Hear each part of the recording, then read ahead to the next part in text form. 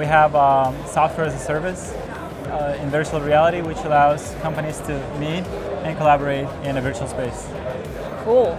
We're encouraging companies to move their meetings into a virtual space, help them not only meet, but also co-create, collaborate, and run innovation workshops. And that will really save on fuel for flights. Absolutely, when it comes to sustainability. So rather than spending time and energy on traveling, you can just put the headset on and teleport yourself into your meeting from anywhere in the world. And I saw that you could actually have a meeting in space. Yeah, exactly. That's amazing. The case. From a workshop to 3D model review to a board meeting or an auditorium keynote, everything is possible in VR.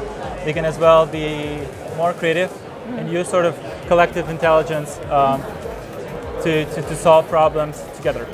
So the headsets are getting cheaper, but another thing is that we need to educate what can be done as the technology is developing super fast.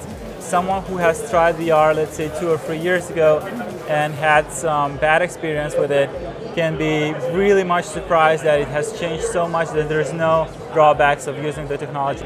Make people more emphasize on the problems which are addressed in SDG, rather than reading an article about, deforestation of rainforests. They can immerse themselves into that environment.